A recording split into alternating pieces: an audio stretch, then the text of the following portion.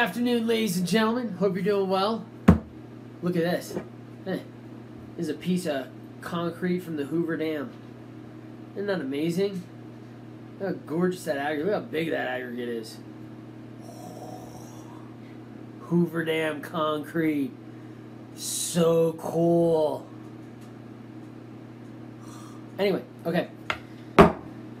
So, Q&A day. Got an awesome question from David, DECY3.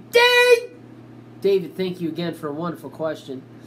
Very interested in concrete vessel making. Is it possible that we could draw on standards from other industries such as paints and coatings or water and wastewater utilities? And David, great question.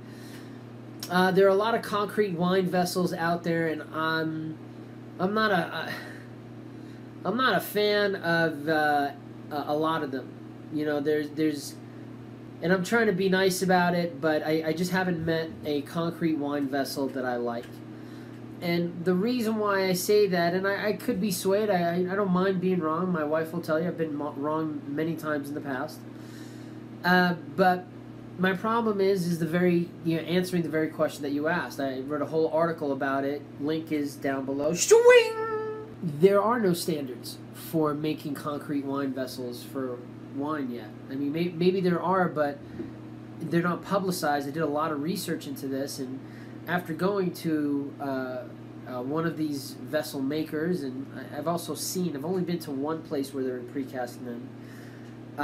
Other, vessels I've looked into, but I haven't been to the facilities. So there weren't any standards used that, in my opinion, were really looking out for the better interest of the end consumer of that wine.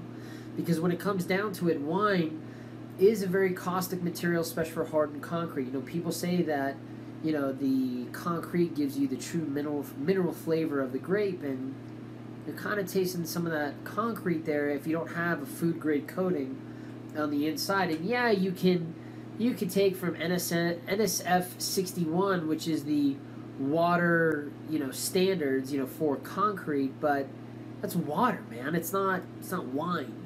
So, yeah, I like the idea of it, but I just haven't met a wine vessel that I truly like. And, they put the food-grade epoxies in their coatings. I mean, that's great. You're doing a great job, but then you're not truly a concrete wine vessel. I mean, you're just using the mass. And I thought there was some type of drive to go after the concrete itself. So I would like to see it. And the difficulty is that you do need some chemicals. You do need some fibers to reduce the impact of the restraint that concrete precast structural element is going to respond to. So there's going to be some restraints built up just because of the volume change of that fluid concrete to a hardened concrete. Then you have the restraint from the actual shape of it, so you would expect some cracking.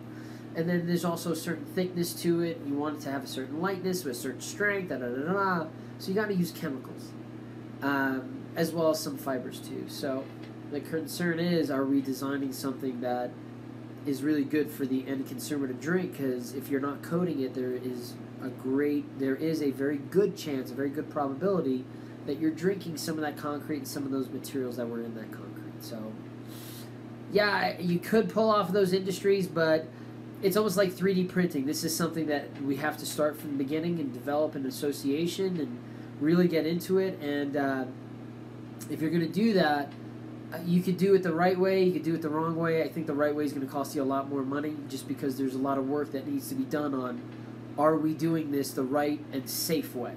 So, yeah. So hopefully that answers your questions. Thanks a bunch again, David. Don't forget to like and subscribe. Ding that bell for notifications. Go concrete! Green asphalt!